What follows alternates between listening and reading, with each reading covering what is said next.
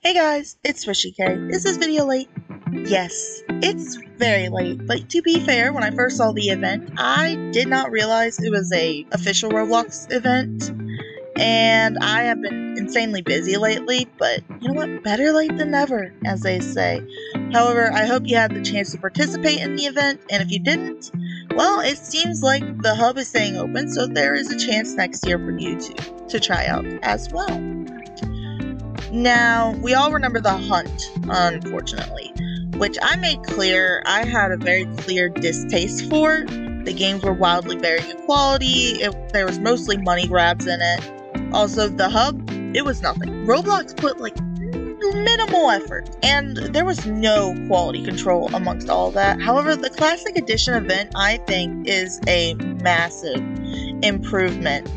And I think it's showing that Roblox is somewhat considering what we're saying and what feedback they're receiving. The hub, it was expansive. There was several things to run around and explore, such as a racetrack, obby with some hidden paths, and many other things that are all constructed with basic Roblox physics. As that's the point of the event, it was all about celebrating the old of Roblox, back in the simpler days. Examples of this was minecart. It was simply just some rolling wheels with two pegs attaching it to a cart, a racetrack, which of course led to some rough but fun rides. It was actually a lot of fun finding all the hidden activities and Easter eggs throughout the map. So that color me impressed, Roblox. You actually did a good hub.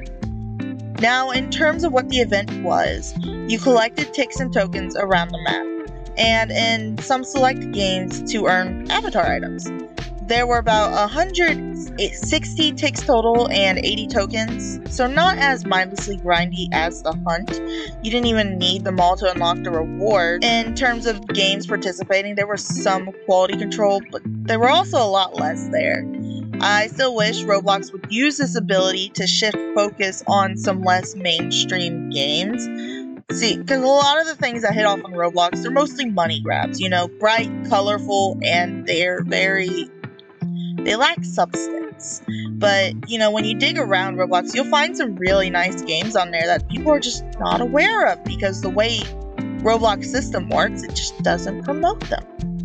And I really wish for these events that they would look around for games or ask developers to demonstrate games for these events, and create some special edition ones and, just to show them off a little bit. It would be nice, Roblox. It would be.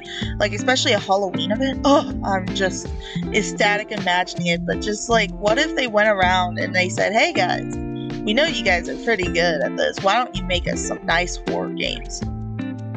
It would be a dream. It would be a dream. Now, sorry.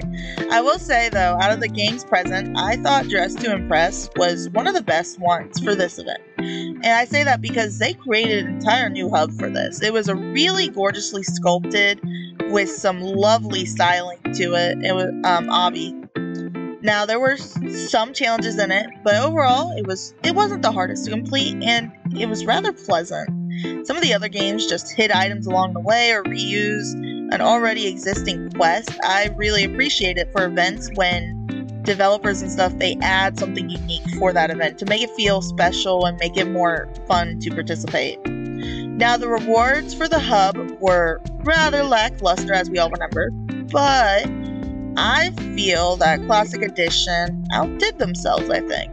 They actually had some decent stuff. Ticks were to unlock the hub toys, and tokens were to unlock some pretty nice avatar items. They seem to be Greek god themed and rather tempting indeed, especially the first one.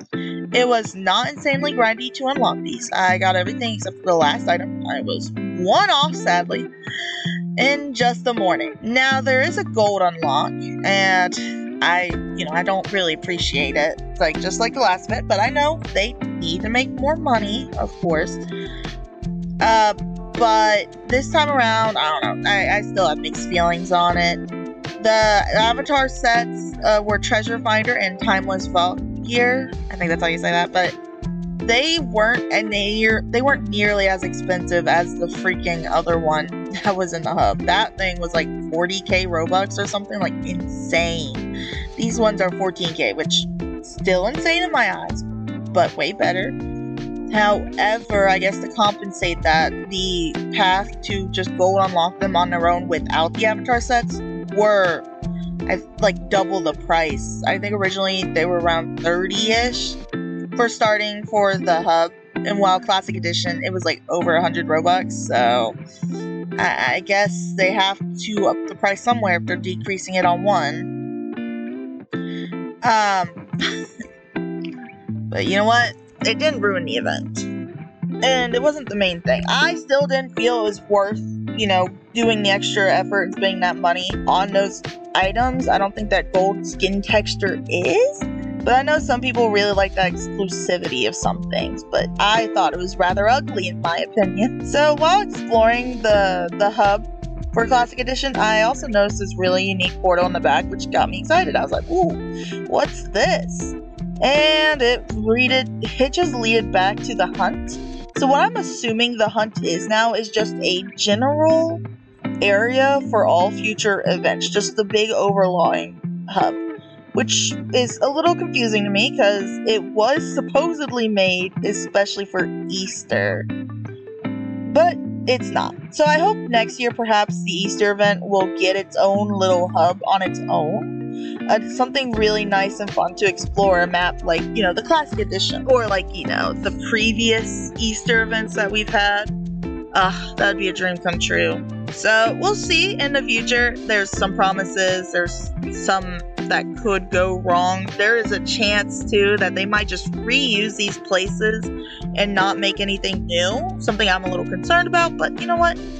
It's still early on. We'll find out about that next year if they do decide to just reuse these places rather than, amp them up and actually make these events unique each year. So what does this all mean? Well, Roblox is improving. They're not the most greediest of people out there. Otherwise, they wouldn't even try with the Classic Edition. And they would just use the hunt space all over again and just change nothing. So I appreciate them changing what they did, and it proves that we might have some positive things to look forward to for the next year and maybe even next year. Now with the Classic Edition, it does show they're going to make some smaller events, so perhaps we'll have things like Halloween, maybe a Christmas one, or they could just make other celebratory ones like the Classic Edition. There's a lot of potential there, and I really do hope Roblox give us some more events that just, gathers all the players together, just have a lot of fun. Well, that's all I had for today. I hope you enjoyed it. Please let me know your thoughts about this event and everything else, and I'll see you next time. Bye bye.